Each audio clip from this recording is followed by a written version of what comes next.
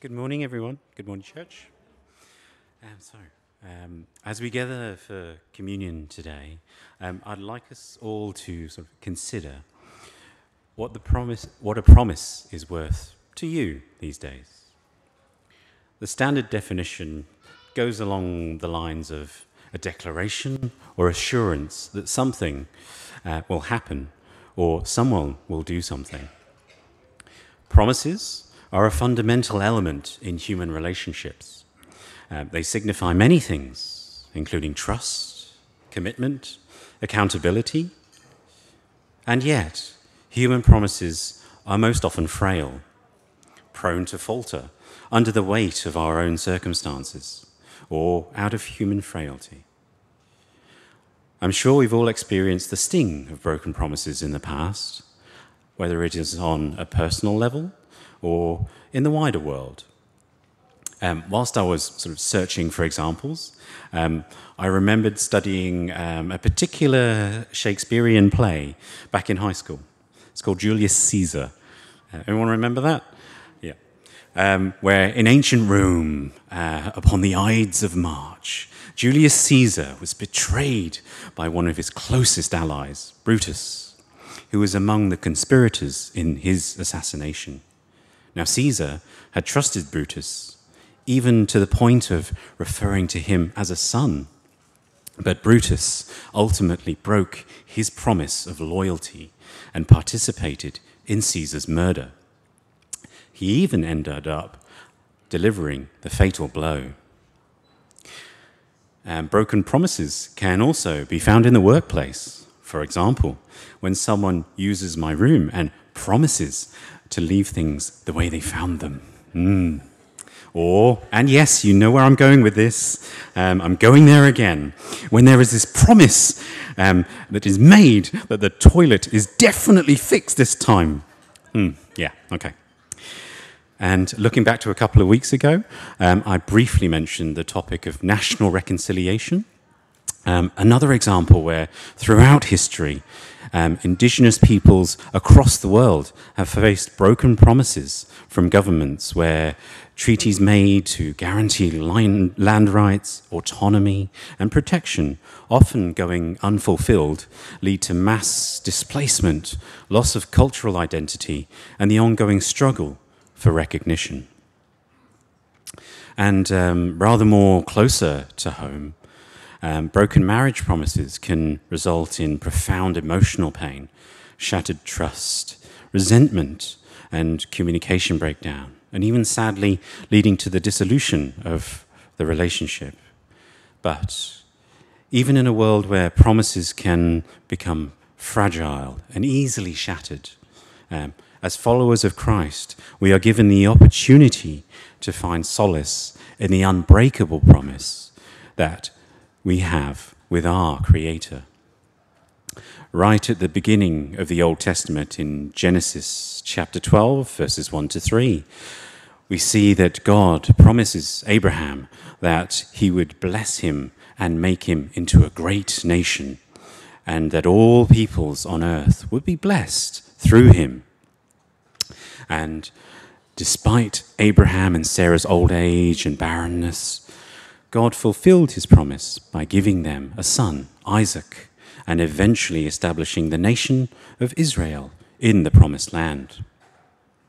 Then in Jeremiah chapter 31, verses 31 to 34, where there is the promise of a new covenant, where God will put his law in the minds and write it on the hearts of his people, forgiving their sins and remembering them no more. God fulfilled his promise through the coming of Jesus Christ, establishing a new covenant, one based on grace and forgiveness, and the gift of the Holy Spirit in the hearts of the believers. Fulfillment of this promise is succinctly outlined in John 3:16 to 17, where we find one of the most well-known and widely quoted Bible verses, even sometimes being referred to as the gospel in a nutshell. For God so loved the world that he gave his one and only Son, that whoever believes in him shall not perish, but have eternal life. For God did not send his Son into the world to condemn the world, but to save the world through him.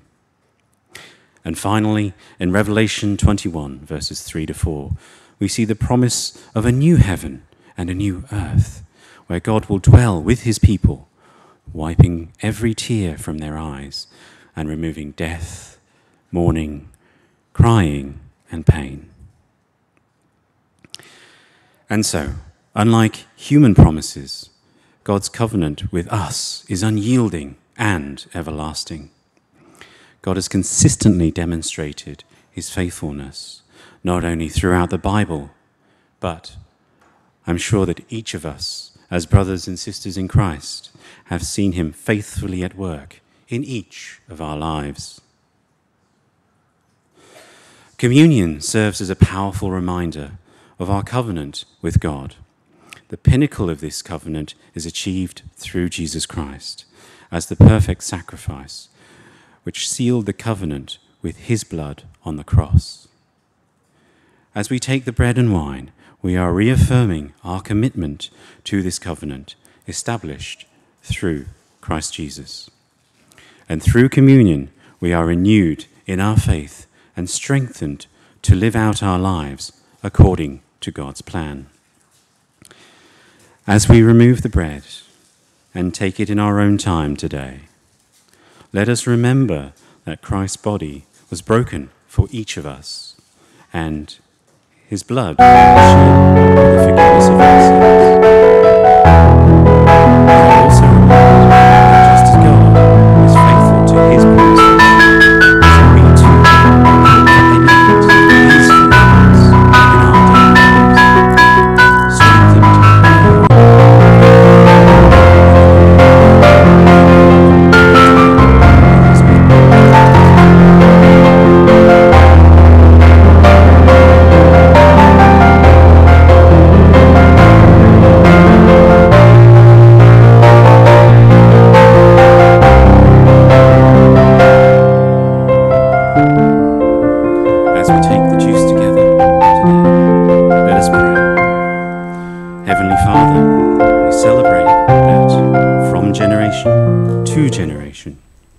you have faithfully upheld your promises. We thank you for the gift of your Son, our Saviour, Jesus Christ, and that through his sacrifice and resurrection, we find hope and the promise of eternal life.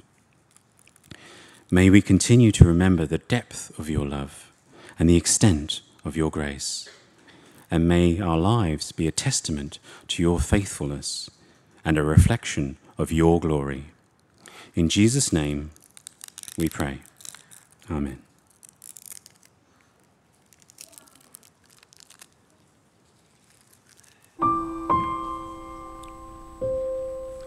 And as we pray over the offering, God our Father, bless these tithes and offerings that we bring to you today, and use these to accomplish your will throughout this church.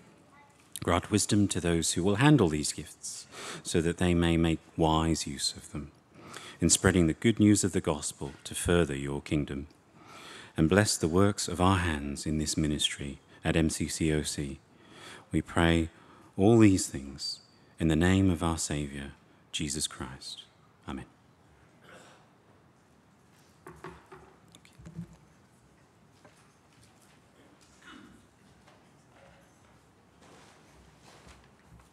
Good morning, everybody. Welcome. Great to see you all here today. For those of you who don't know me, I can see a couple of people I might not have met. My name is Naaman. I'd love to talk to you after the service. I just want to bring you a couple of quick updates this morning, and we'll continue on with our focus, spiritual focus for the rest of the service. A really important one is that throughout the month of March, which we are currently in, every Sunday morning you have the invitation to gather at 8:30 in the morning and then go on a prayer walk around the Glen Waverley Activity Centre, right in the heart of the community where we are right now. And as we go on that walk, we're going to stop at 7 different locations and stop and pray as a group. and there are prompts to follow there as well. There was an email sent out about all of this, which is great, but otherwise, even if you didn't get that, just come along at 8:30 in the morning and join the group. Alternatively, if you can't make it, or perhaps mobility is a bit of an issue for you, grab some of the information at the back later on, because you can still be praying through and visualising those different points in our community and participate in that really important exercise. So strongly encourage you to get involved with that one. Does anybody here have a youth in their family? Somebody who's a teenager? Yeah, okay, a few heads nodding. Does anybody know a teenager? Has anybody heard of a teenager? Yeah, good. Okay, if you fall into any of those categories, I really want to encourage you to be praying for the youth of our church and the lead up to this event on the 22nd of March called Youth Fest. A number of churches from around the community are gathering together to host an event where youth can gather, participate in fun activities, food, games, all that kind of thing, but then really be intentional about praise and worship and hearing the message of Jesus. So that's coming up on the 22nd of March. If you know anybody that you think could be invited, a son or daughter, a grandchild, a niece or a nephew, or even a neighbour or something like that, think about how you might be able to invite them. And for more information, talk to Johnny or Amanda, our youth leaders who are out there with the youth just at the moment. And finally, many of you are aware of Bible Study Fellowship and have heard of that. Every week, we host the young adults from Bible Study Fellowship, BSF, here in our building.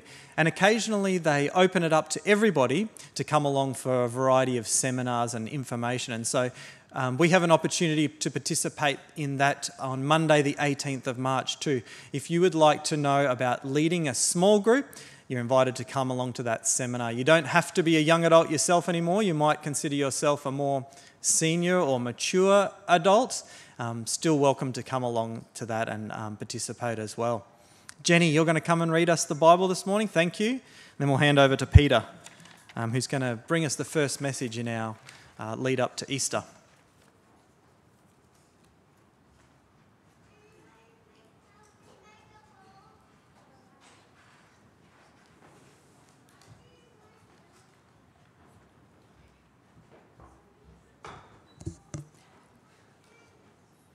Our reading this morning is from Mark chapter 11, verses 1 to 10.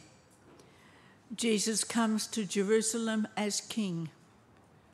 As they approached Jerusalem and came to Bethphage and Bethany at the Mount of Olives, Jesus sent two of his disciples to them. Go to the village ahead of you, and just as you enter it, you will find a colt tied there, which no one has ever ridden. Untie it and bring it here. If anyone asks you, why are you doing this? Say, the Lord needs it and will send it back shortly. They went and found a colt outside in the street, tied at a doorway. As they untied it, some people standing there asked, "What are you doing untying that colt?" They answered as Jesus had told them to, and the people let them go. When they brought the colt to Jesus and threw their cloaks over it, he sat on it. Many people spread their cloaks on the road, while others spread branches they had cut in the fields. Those who went ahead and those who followed shouted, "Hosanna! Blessed is he who comes in the name of the Lord. Blessed is the coming kingdom of our father David. Hosanna in the highest heaven."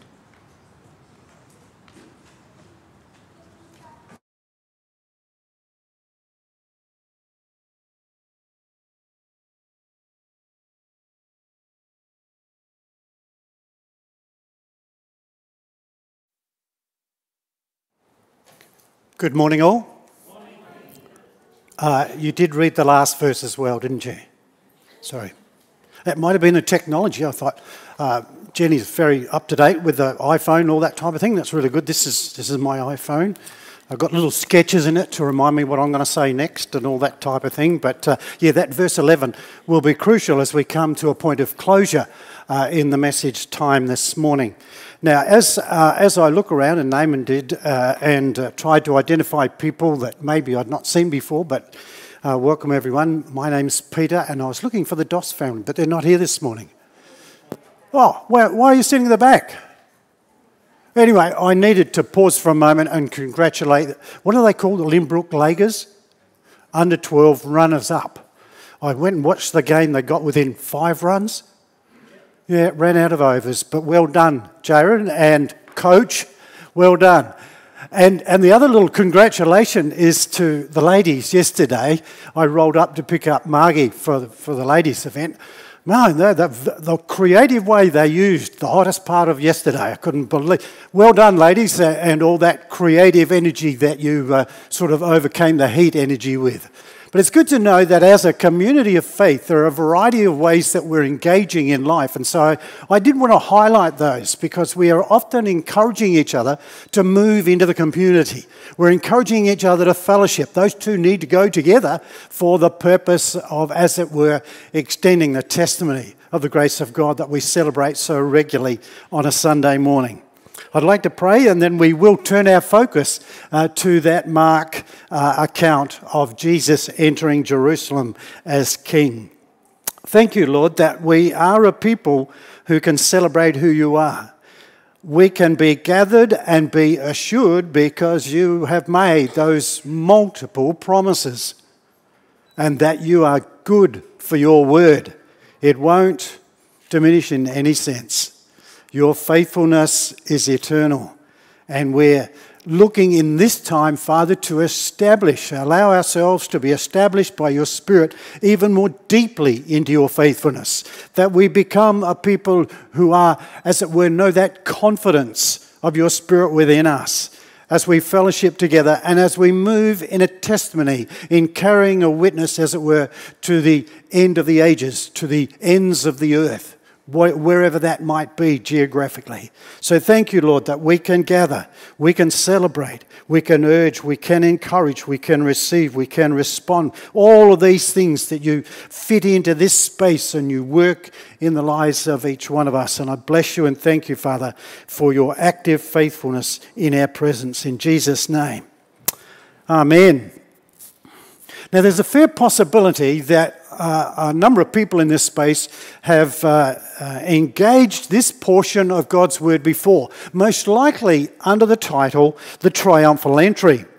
One of those key events that come into this season that we call Easter. And it's one of those early events, even though it's not all that far from the actual occasion of the death and resurrection of Jesus. We're spreading it over a month or so, but a lot of this stuff's confined into a short space of time. And it's here in this season of Lent, these 40 days or so. I do ask people here participate in Lent. I've discovered a variety of people do. It's a wonderful opportunity. And I'm engaging in a different angle this year, and I find, well, that's really valuable because I'm very, very conscious of the time measure and the things that I'm doing and the things that I'm able to put aside and pick up something else for the purpose of appreciating those spaces that are provided to better approach these central events of the death, burial and resurrection of Jesus. And we do well. We're people that can be very active, we can be very busy, we can be engaged in a whole lot of things. But this time of discipline allows us to sort of say, I want to very, very consciously make available time, energy, focus, and all those type of things to again appreciate this amazing event. And I'm anticipating it'll be easier, in that sort of generic term of easier, for people who have been a part of our celebrations over the last month and a bit, as we've sat under that simple question, what on earth is salvation? Now, we're not going to have an exam, we're not going to have a test, we're not going to have a recall session or anything like that. But I'm anticipating that as we've sat under the ministry in a variety of ways over the last month, that question has now got an extra level of stirring as we come into this season. Because we do know that this whole salvation thing, that term that has theological explanations and definitions that vary so much in many ways academically, but at the very centre of it is the identity of Jesus. And we can't move away from that as much as we like to gather a few more words. So this morning I want to come to this approach to Mark's account of the triumphal entry. And I want to put it into this framework, into 4 segments. I want to look at the context, the timing, the dynamics, and the significance. Now, with the context, particularly, we're privileged people. We can have a look at this passage before the Sunday. Most of us are aware of what the passage is going to be. We can look at it and we sort of say, what's the context? So I read before and I read after. It's very, very simple exercise. No great demand there. But I look at what's actually happening in this space. And we can appreciate the context, and then we can appreciate, hopefully, the content of what we're actually focused on at any given point of time. We do it in life. Every time we stop and pause, I can consciously say, what has been happening, what has happened, and what am I looking forward to? The types of things that we don't necessarily consciously doing, but we're actually doing them. In this script, Jesus and his disciples are on the way to Jerusalem. And that city is a key place of reference for Jesus. It's the centre of God activity over the generations, centuries, and will continue to be so. So this has been a long time centre of focus for big plan God events. And Jesus is clear on his mandate. He is on about getting people to meet God. He is on about people getting to meet his Father. That's the punchline that ultimately gets people offside. How can this human identity speak of having a relationship as of the Son of a Father? And so it is his mandate that he wants to and is setting out to that make provision for people to meet God. Provision for people across the nations.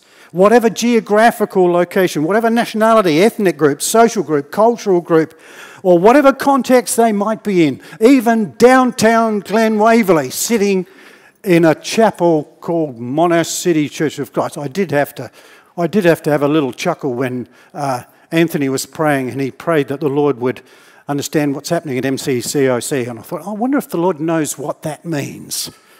You know, these letter abbreviations that we do. I'm sure he's right across it, Anthony. No worries. It's just one of those things that I occasionally get distracted by. But the Lord has in plan, clearly as his life mandate, to complete a work that will make it possible for people to meet God, to meet the Father. And so this opening comment of Mark 11, it says, the disciples Jesus made their approach to Jerusalem. And we could actually sort of read that as saying, well, this is, that's just Jesus on about his daily routine and he's setting off to Jerusalem. But it's been a long term, a long way out that Jesus said, I'm heading to Jerusalem. His approach, his run-up, as it were, is quite a long one. We cross over to Luke's Gospel and we read this. As the time approached for him to be taken up to heaven, Jesus resolutely set out for Jerusalem. He's not going to be distracted. Now, that's a fair way back in his ministry. But then, some of you might remember Christmas last year. Remember Christmas last year? 23? We haven't had the 24 one yet. But we used this narrative from Luke chapter 2. And I'm going to stretch a little bit of my comprehension of Jesus. The narrative in Luke 2 read like this. Simon, who's this older gentleman in the temple, Jesus is being presented. He's a month old. He's being dedicated to the Lord. Simon took him in his arms and praised God, saying, "Sovereign Lord, as you have promised," that's a good connect with what Anthony was sharing, "you may now dismiss your servant in peace, for my eyes have seen your salvation, which you have prepared in the sight of all the nations, a light for the revelation to the Gentiles and the glory of your people Israel." That's the bit on the screen. I'm going to read the bit that's not on the screen. Listen closely. The child's father and mother marveled at what was said about him. Then Simon blessed him and said to Mary his mother, "This child is destined to cause the falling and rising of many in Israel, and to be a sign that will be spoken against, so that the thoughts of many hearts will be revealed, and a sword will pierce your own soul." I'm speculating that that little boy of a month received that prophetic word. I'll let the theologians deal with how far back Jesus knew exactly what he was going to do. But when a prophet speaks a word into a person's life, no matter what their age, the Spirit of God quickens it as the days go on. So that's the broader context. For those who want to see a little bit of the immediate context, again, as I mentioned before, it's simple. You turn back to the chapter previous, and we find in that chapter Mark, whose account, his account, the gospel account as such, is quite brief. Doesn't go open up a lot of the topics that the other gospel writers do. But in that chapter prior, there is mention of marriage. Children are welcome in the kingdom, rich in the kingdom.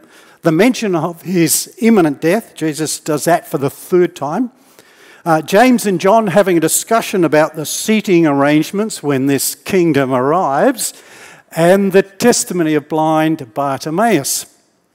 Now, I mention all that not to open up what it all means, but simply to acknowledge that there's a whole stack of stuff going on around the life of Jesus. He's instigating so much. He's leading into people's lives. There is so much that's happening on a narrative basis, on a conversation basis, on a healing basis. And this is just the whole building up. Now, if you and I, we ask the simple question, if you and I are in that space, not just the space of the 12 disciples of Jesus, but if I'm in the space of those crowds of people that would readily, quickly, rapidly, as soon as they knew where Jesus was, they'd be there. And so they're seeing all this stuff happen. They're hearing these conversations. They're seeing miracles take place. They're being challenged by thought patterns that they've held for generations, and they're going around and there's a whole lot of them got their heads spinning. That's the context. And already I've moved on to the timing. We're sometimes conscious of timing on a Sunday morning. But in brief, the timing of this event of Jesus entering in Jerusalem is perfect. It's down to the minute. It's down to the second. When you look at the narrative and the way that these disciples sent out to fetch the colt, for example, how timely that was. It's an amazing narrative to look at. But we know that with Jesus, every step he took was on time. The places he went, the people he met, the conversations he entered into, the forums he engaged, the particular actions he took were all intentional, purposeful, and all perfectly timed. And we know that this particular occasion is perfectly timed as well. It's not because it's the beginning of Lent. It's because it's the Passover. This massive event that drew together people from all, they were moving everywhere. You talk about traffic conditions in Glen Waverley, nothing like Jerusalem. the time of the Passover. People go in every direction. For anybody who's ever been to Jerusalem, when people start moving every direction in Jerusalem, and there's hordes of people coming from outside the city because they want to be a part of this special celebration in the city of God. Those alleyways are chockers with people. And so we discover that this timing of what Jesus is doing is perfect. It's the perfect time to make a statement. To make a statement that people will take notice of. Now, how do you do that? How do you do that?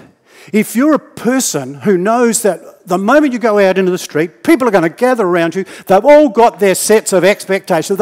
They all got these things that they know that Jesus is going to do or whatever it is. They're very keen to get close to this person, Jesus, because amazing things happen when you do that. So how's he going to make a statement?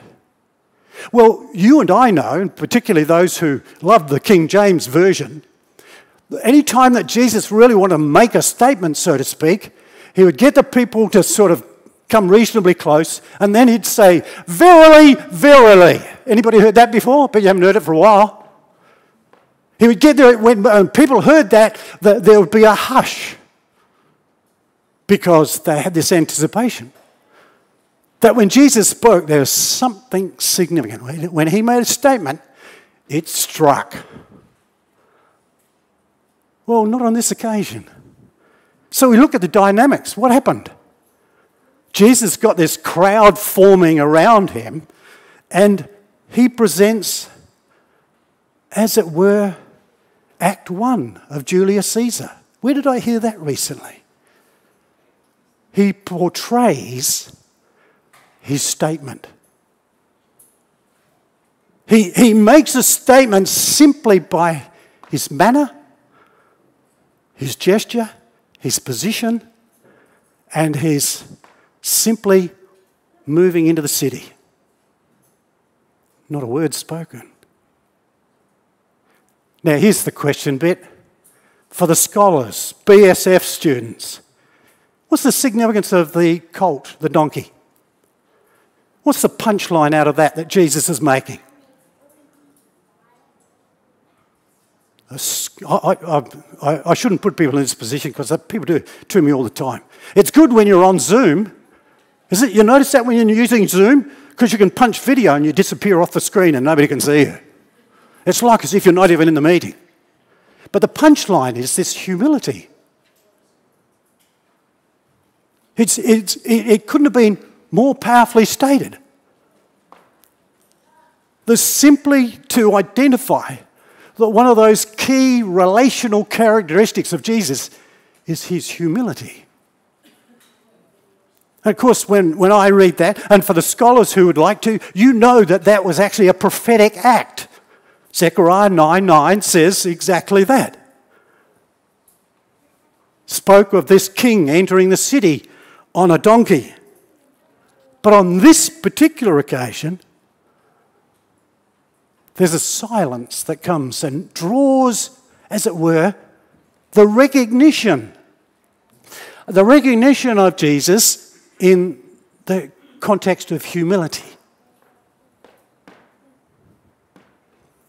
As I'm reading that prophetic verse and I'm thinking that donkey and all those types of things, I start to connect other little bits and pieces of the New Testament in a personal journey. You don't have to do this. This is not a scholarly exercise. This is just a personal faith exercise.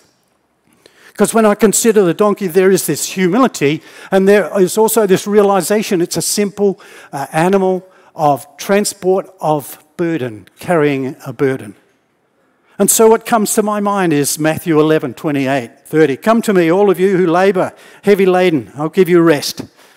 Take my yoke upon you and learn from me, for I'm gentle, humble, lowly in heart. You'll find rest for your souls. For my yoke is easy and my burden is light. I just love that passage because it comes at me from a whole variety of directions every time I read it. And then for some reason, my theological mind kicks in as well. Philippians 2, the Apostle Paul writes this. Because Jesus doesn't just want people to see his humility. He wants them to embrace it. I want you to follow me, and yes, you're going to listen to my teaching, but watch my actions. There was the miraculous. There was the profound things that he said, no doubt about it. But you look to his very core of his identity, and you see, as the Apostle Paul says this, have this mind amongst yourselves, which is yours in Christ Jesus, who though he was in the form of God, did not count equality with God a thing to be grasped, but emptied himself by taking the form of a servant, being born in the likeness of men. And being found in human form, he humbled himself. He became obedient to the point of death, even death on the cross. Therefore God has highly exalted him, bestowed on him the name that is above every other name. Heard that statement before today?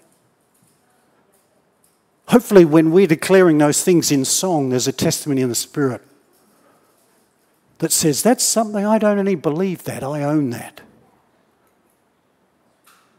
And what I embrace, the Holy Spirit says, they're my instruments of reshaping your life to make you Christ-like. Such humility. And it's amazing that the gesture draws the response of people. Initially, it's the two disciples. Put a blanket, as it were, their cloak, over the back of the colt, the donkey. Is that for hygiene reasons? Well, apparently it's a form of respect. It's a form of honouring.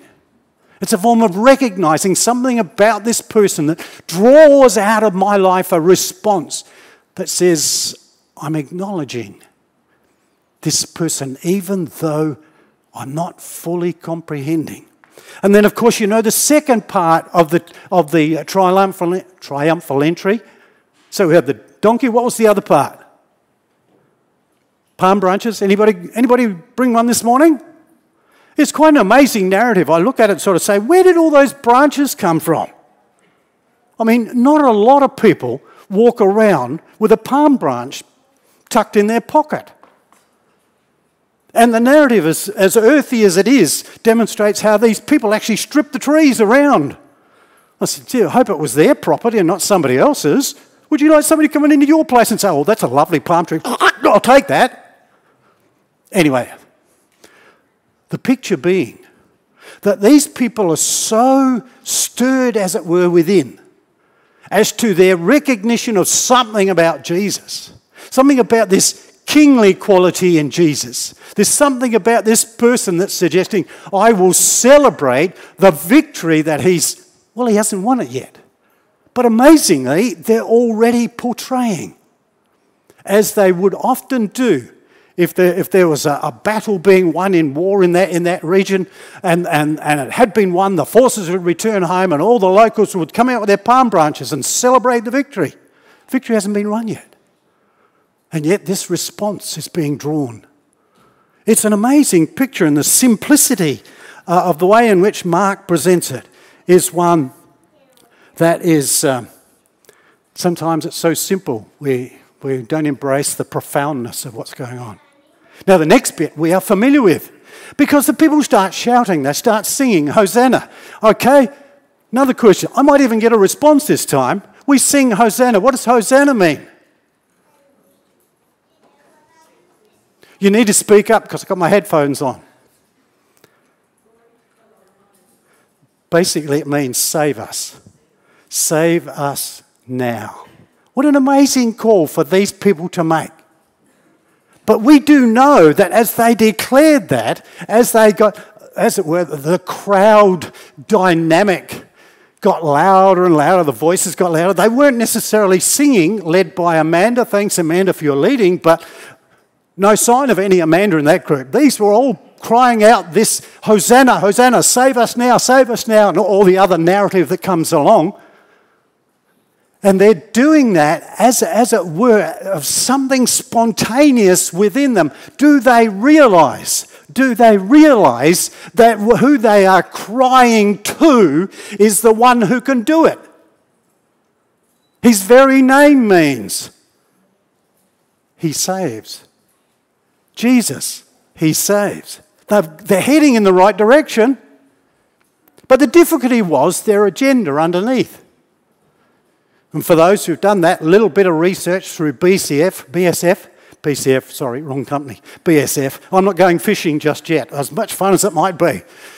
BSF would have that understanding that underneath this urgency, this recognition, this heralding king, this seeing a victory, a potential victory, and getting all excited about being delivered, as it were, they're all thinking personal, political, comfortable, my identity, my people, my space. They got the terminology right. But sadly, their comprehension of the terminology was lacking. It is amazing what's happening in this place. And the other amazing thing, as you read Mark's account, how quickly it goes from, we anticipate thousands of people have been drawn into this procession that initially started with a dozen or so, is now thousands. All of this chorusing going on and palm branches going on. It's not an organised march. There's a certain element of chaos about it.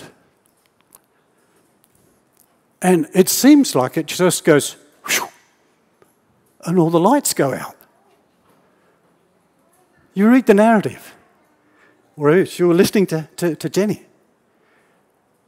You know, it seems like just the MCG goes dark. People go home. All of a sudden, the fever pitch has diminished. Suddenly, people start thinking of dinner. It's getting dark. Whatever it is, the crowd disperses. They go home, possibly, to think about what they were just drawn into. How astounding it is that this man, sitting on a donkey, walking down the street, has drawn out the agendas, the heart agendas of thousands of people without saying a word. So these people are dispersing. Jesus has one more thing to do before his day's finished, the narrative says. This is the verse 11. He heads off to the temple. Heads off to the temple, have a quick check. What's going on? He knew exactly what was going on in the temple. It was the tail end of the day. It was getting quiet. It's just a few people tidying up, as it were. And he looks at the place and he says, I'll be back tomorrow. You can read the next chapter to find out what happens tomorrow. But I need to finish with the significance. The significance of this particular event. See how these hearts of people, the heart desires of people, were drawn out by this gesture of Jesus. And have a listen to what they were declaring. You can look for yourself. Just look at the terminology. It's all terminology that we use. Saviour, Lord, Redeemer, Deliverer, Heaven sent. They don't say Son of God. But isn't that amazing?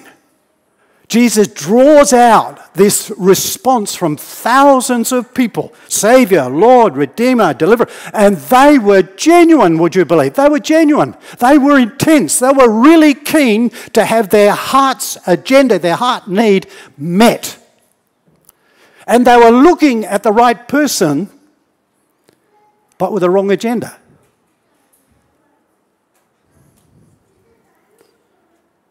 What they were seeing and declaring was accurate to this point, but it had the limitation of their own expectations.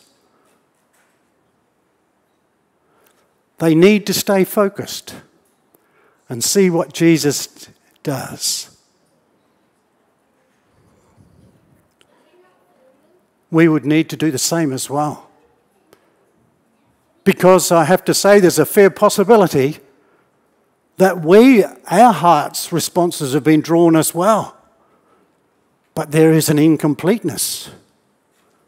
There's a sense in which my agenda, my expectations are sitting higher on the rank than actually preparedness to see what Jesus was going to do and what he has done. That's one of the challenges every time we come to the Lord's Supper, for example. Am I seeing in this action what Jesus has done? Or am I seeing in this some sort of reflection of my own expectations about Christian community, about the church that I'm a part of? Am I prepared to have my comprehension of the love of God constantly stretched, growing, deepening, so that then I would see, I would see the humility of Jesus. And every song that I give declaration to, every cry that I make will have integrity in it because it's based on the clear revelation and the comprehension that the Spirit of God is giving to me.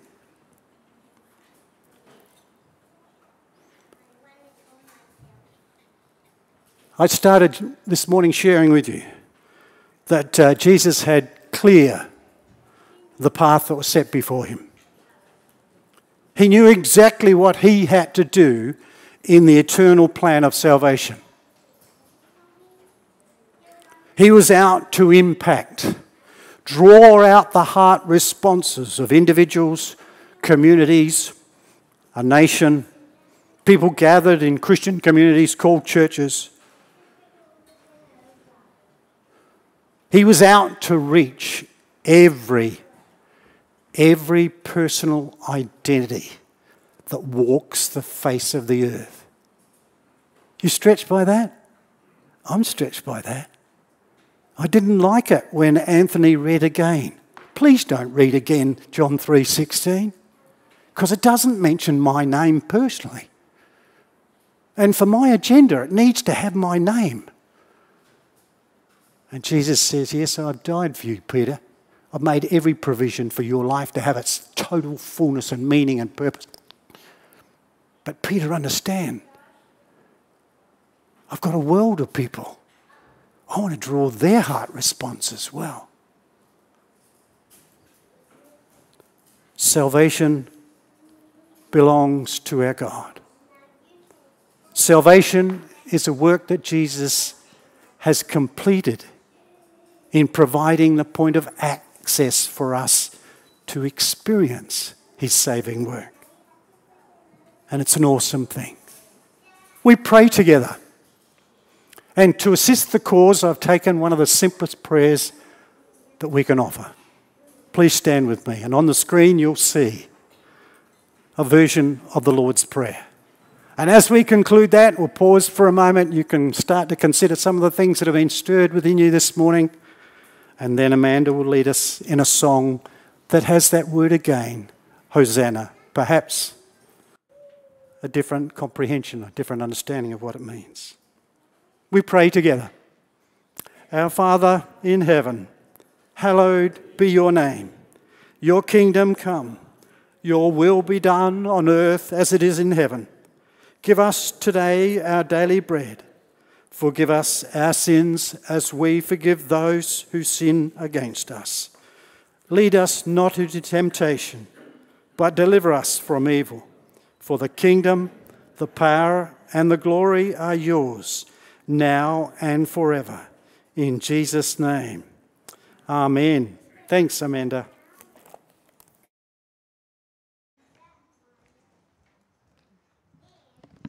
Thanks,